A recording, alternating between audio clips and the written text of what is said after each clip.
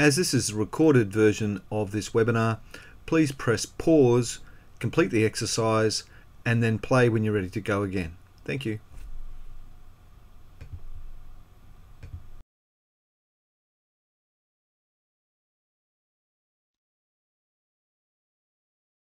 Okay, so as I said, this is something that is probably best done with a group and is a really good kickstart to the strategy process. So talking about making choices, the second area is around aligning everyone, aligning your strategy, aligning your planning, and reinforcing how you operate. And if you think about the Lafley and Martin model that they use at Procter & Gamble, it's around actually creating cascades from a corporate level to strategic to an individual business, and in their instance, an individual product. And I think making sure that you have those cascades are really important. And it's not that they necessarily are identical, though core capabilities I think are really critical in terms of leveraging them. And in the case of Procter & Gamble, they look to for instance, leverage the core capabilities around their strengths in the mass channel. But it's around making sure they're concrete and specific to the choices you have. And in larger organisations, it's a way for the overall strategy to ensure that it is being reflected, but also that you're uncovering at a brand level capabilities or strengths or competitive advantage or systems that in fact may be able to be leveraged further up in the group, those hidden gems within your organisation.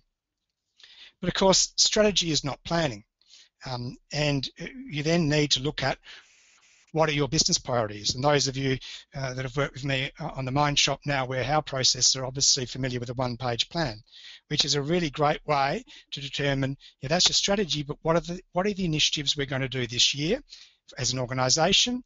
What are the strategies we're going to focus on in terms of this year, and how do they cascade to departments or teams and even down to individual leaders?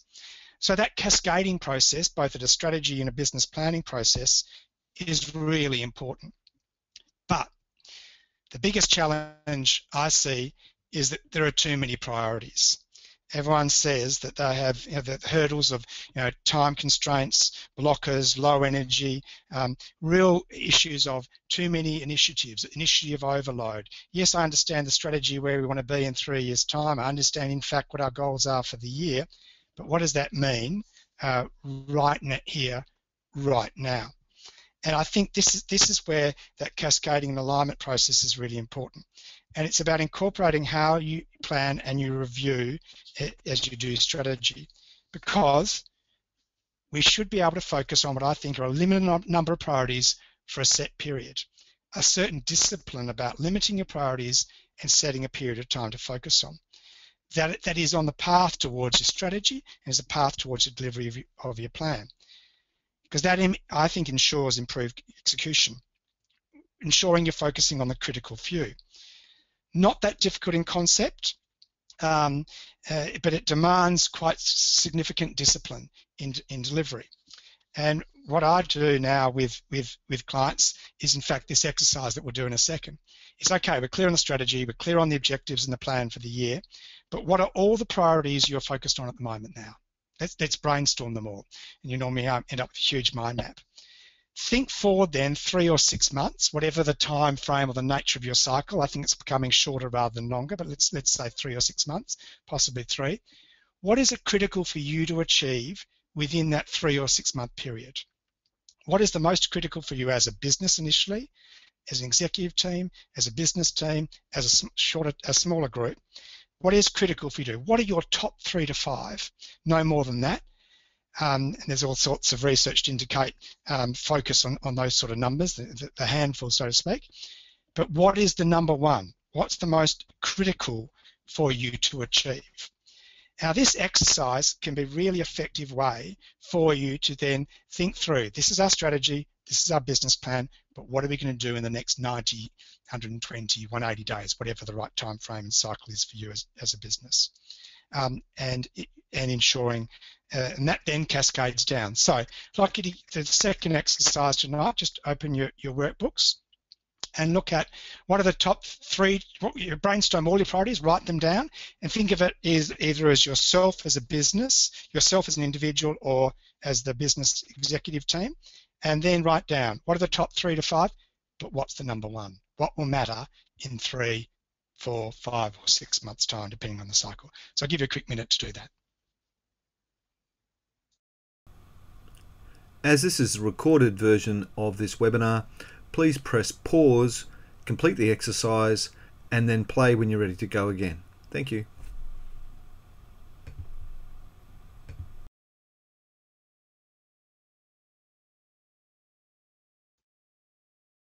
Okay, I hope you've all been able to identify your number one, and I suggest, this is also, if you're not the CEO and you report to someone, this is also a really, really valuable conversation you can have with your boss around, this is what I'm focused on the next 90 days, this is what my team's focused on the next 90 days, do you agree? Is this what success looks like? Because we all have annual KPIs and annual measures, but what's important right now and how it sits in that context.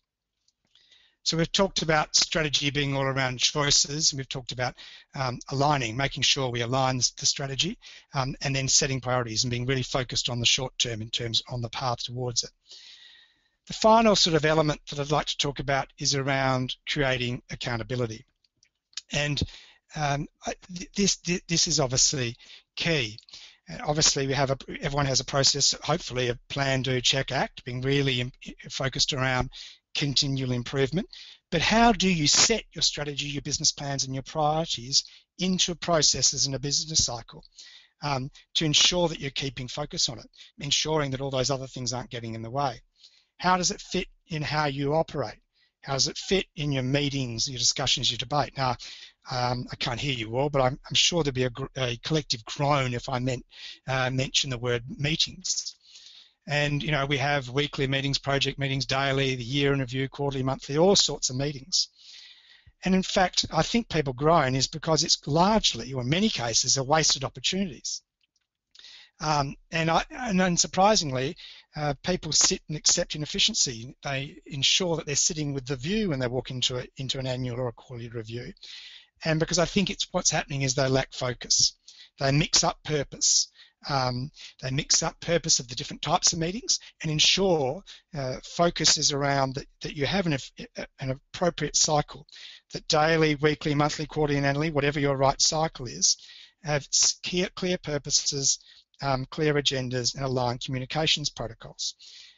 And what I've done with a number of clients is get them to agree what is their purpose and their structure of their meetings. So, for instance, here's an example.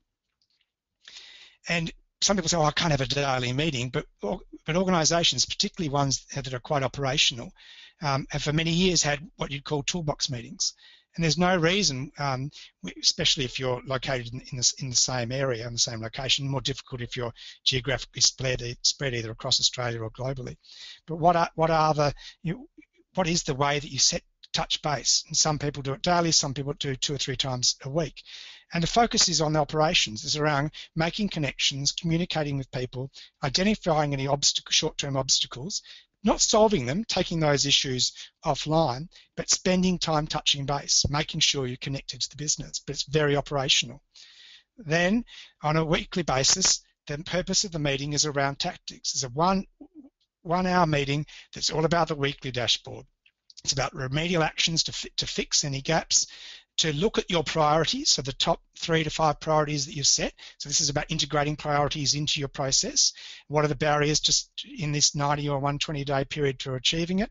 Making sure you're integrating between teams, but importantly, sharing good news.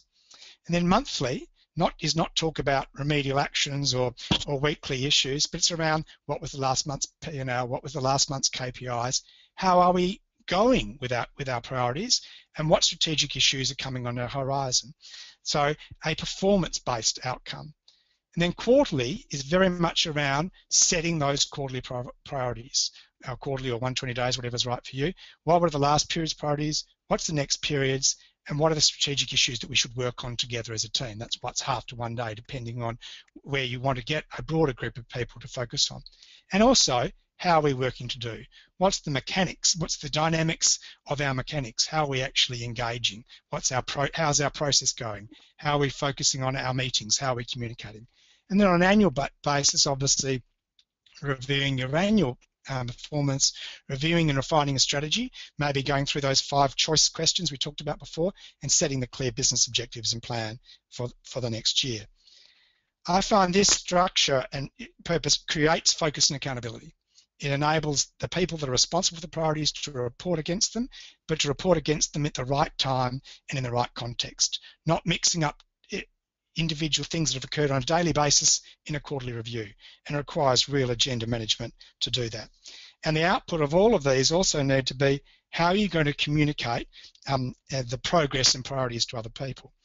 And part of that's around obviously ensuring KPIs are set clearly around your priorities and your overall BAU business objectives, but also tracking and reporting your progress, communicating that and making visible.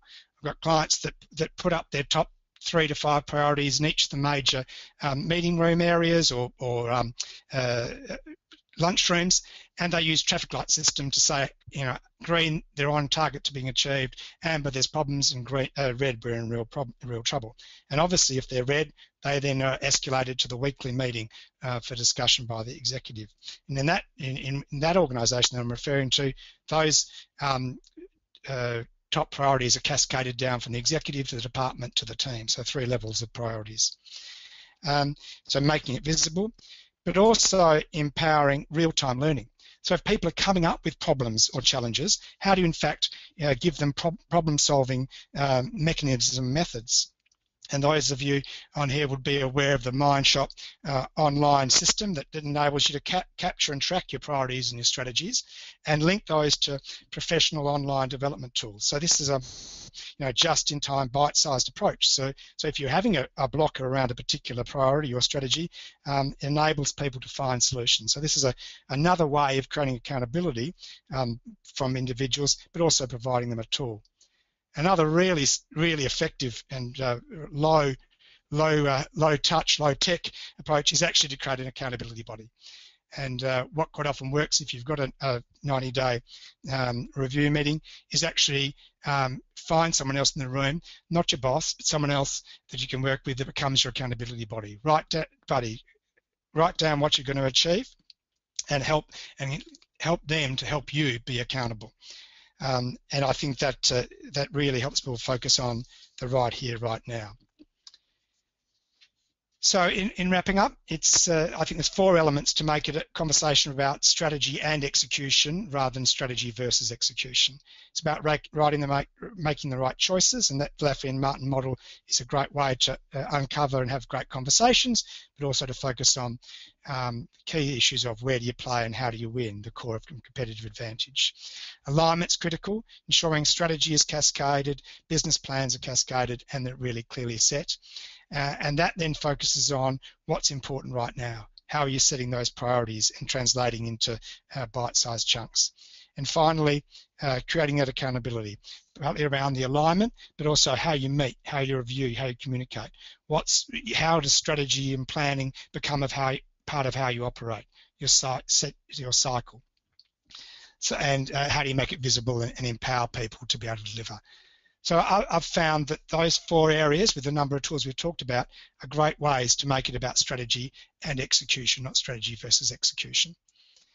2 books I suggest. I mentioned the Lafley and Martin one earlier, but also the Rockefeller Habits by Vern Harnish. He has a number of interesting insights, particularly around the priorities area, that's worth a read.